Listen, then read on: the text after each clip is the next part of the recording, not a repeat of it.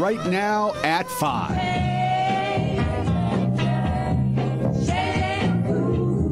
Remembering the Queen of Soul, her impact on music and a nation.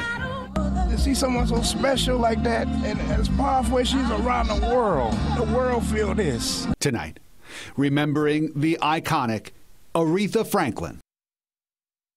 And Ms. Franklin died this morning of pancreatic cancer. And though her voice is now silent, her remarkable sound is all over the airwaves today. CBS News correspondent Aretha Duncan has a look at her legendary career. You're no good, heartbreaker. She sang and lived with soul and style. You better think about what's trying to do to me. Daughter of a Baptist preacher, young Aretha got her start in the church choir. She became a single mother in her teens, but she never stopped pursuing her dream. By the 1960s, she was known as the Queen of Soul. Her biggest hit, Respect, became an anthem of the civil rights and women's movements. Franklin won 2 Grammys for the song and an honorary award from Martin Luther King Jr. A string of hits followed in the 60s and 70s.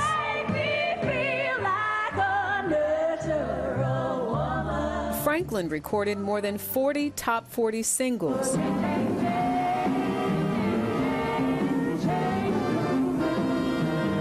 And collected 18 Grammy Awards for her signature mix of gospel, blues, rock, and pop. Just hopefully I touch someone in a positive way.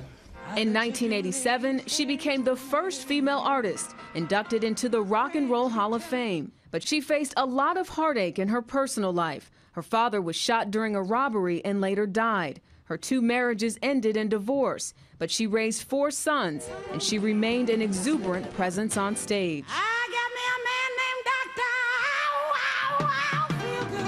In later years, the honors rolled in, a Presidential Medal of Freedom and a featured role at President Obama's inauguration.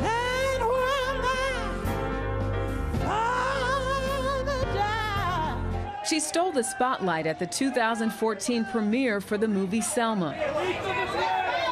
But in 2017, she appeared frail, singing for Elton John's AIDS Foundation.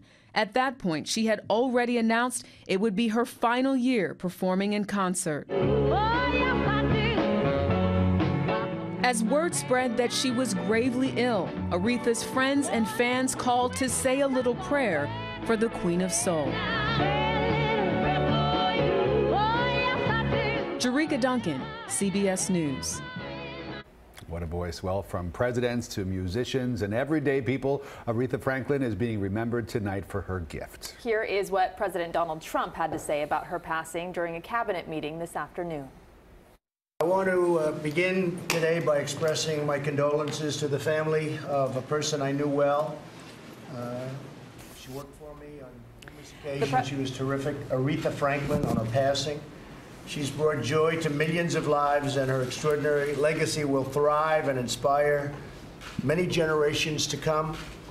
She was given a great gift from God, her voice, and she used it well. The president also tweeted about the loss of Franklin and sent his warmest wishes to her family. Former President Barack Obama remembered the Queen of Soul by tweeting, "Aretha helped define the American experience.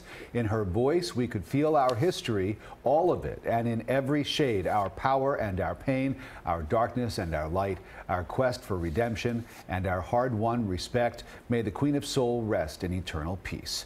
Franklin performed at the president's first inauguration back in 2009. And celebrities have been flooding social media with condolences and tributes to the Queen of Soul. Barbra Streisand, Bette Midler, Paul McCartney, Elton John, Carole King, Lin-Manuel Miranda, and more took to Twitter to express their sympathies and share their memories of Franklin. Streisand saying, quote, "It's difficult to conceive of a world without her." And McCartney writing, "The memory of her greatness as a musician and a fine human being will live on with us forever."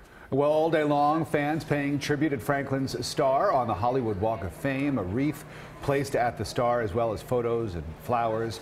And at the Apollo Theater in New York City, the marquee there has been changed to honor her life. That theater, site of some of her most memorable performances, is planning a special tribute to Franklin sometime in the near future.